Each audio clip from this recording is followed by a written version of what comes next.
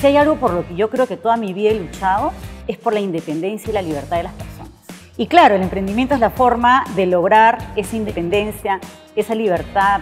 Y entré al mundo del emprendimiento como una forma de contribuir al desarrollo de las personas. Comienzo dentro de la universidad a buscar un espacio donde también me podía yo sentir cómoda como emprendedora, desarrollando algo que me motivaba a levantarme todos los días.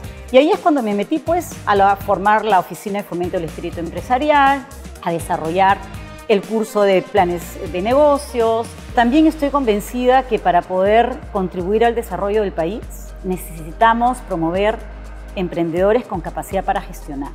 Una cosa es tener habilidades para emprender y otra cosa es tener la capacidad para llevar ese emprendimiento a su máxima expresión, a convertir ese emprendimiento en una organización competitiva, innovadora y por supuesto que sostenible, ¿no?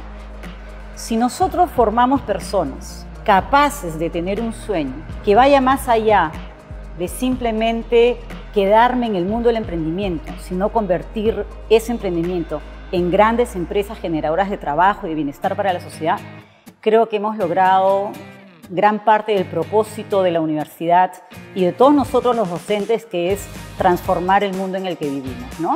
Mi propósito es formar el carácter de los estudiantes para que contribuyan con el bienestar de la sociedad y el desarrollo de un mundo más justo, más solidario y, por supuesto, más sostenible.